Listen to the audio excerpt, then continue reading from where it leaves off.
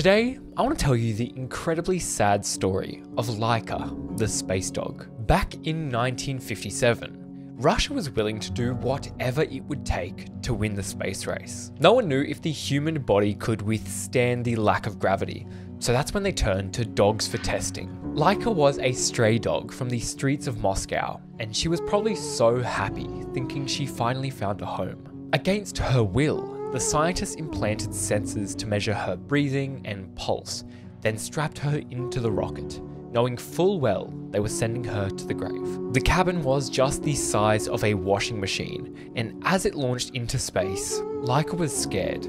Her heart rate tripled. The temperature inside rose to 40 degrees Celsius, and after just 6 hours, Laika's heart stopped. I think I speak for everyone when I say I'm glad we're past the barbaric use of animal testing in spaceflight.